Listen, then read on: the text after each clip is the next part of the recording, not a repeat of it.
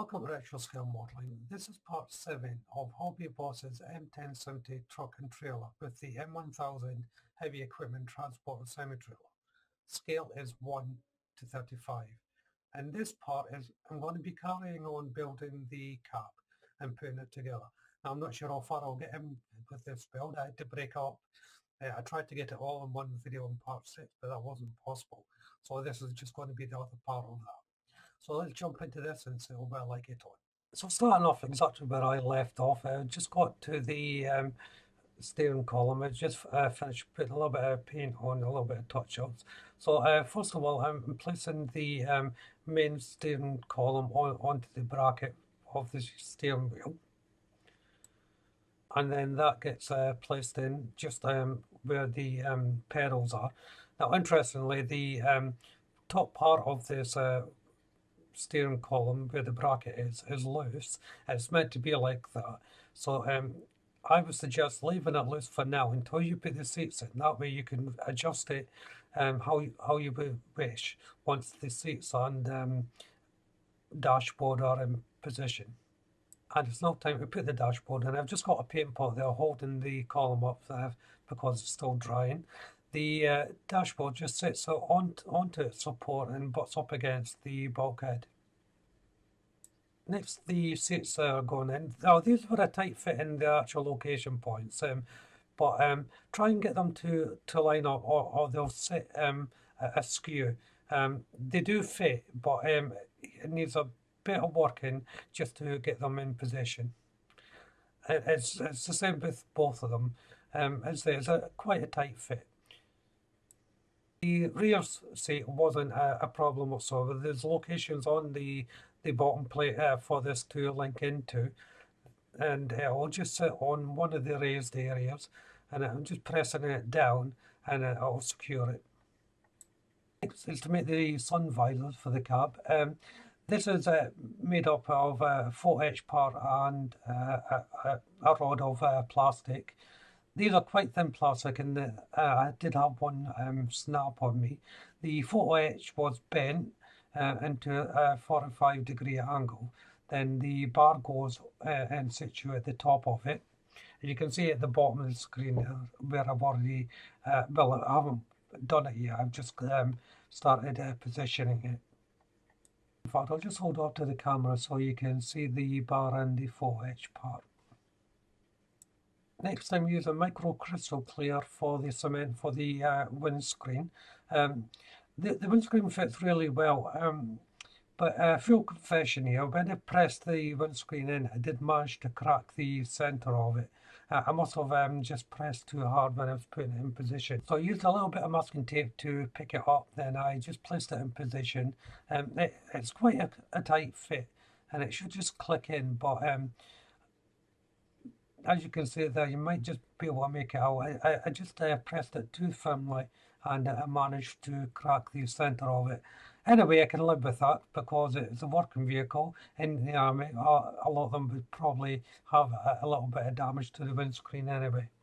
The second panel went in without any problems whatsoever, but I did notice when I was installing it into the cab that I got a little tiny bit of runoff on my cement, which smeared onto the glass. I don't think this windscreen liked me at all, but that's just the nature of these things, and it can happen from time to time. And it was the same process for the doors and side panels. As you can see, the door has 3 pieces of plastic to go in, but not plastic, clear parts to go in. The side panel only has the one. Of course, the door then goes on to the main opening. But they were placed in the same way. I didn't press too hard on these ones because also I didn't want to crack the plastic again. Once the clear parts were dried on the doors, it was time to fit them into the main panel. And they just sat in beautifully. They just placed them without any issues. It's back to the windscreen and placing in the sun visor. Now, I painted the sun visor in Rebel Aquacolor 08 matte black. Wasn't sure what colour to paint them, but I thought if in doubt, just go with black. But I think it makes quite a good contrast. Now next, there's a few little things to make up that go inside the cab. These, I don't know what they're called. The camera's not picking up very well. They're sort of like metal loops that are hanging down inside the cab. They are made up with a series of little bars of plastic, and they're extremely thin, and it's quite difficult to make these up, and a few did snap along the way. I should point out as well, they had photo etch parts at the top of these loops. I didn't put them on because they were just far too small. There was no way I was going to be able to do it. On the opposite end, there's some sort of little canister things that get added to the sound system as I just built. But it's the same thing apart from these two little canisters.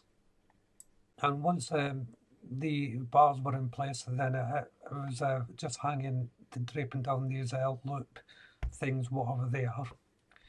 They were then painted in the base colour of the Revel colour 360 Fern Green. The metal loops, I painted them in 91 steel Revel Aqua colour, and then the canisters I went with 08 matte black Revel Aqua colour.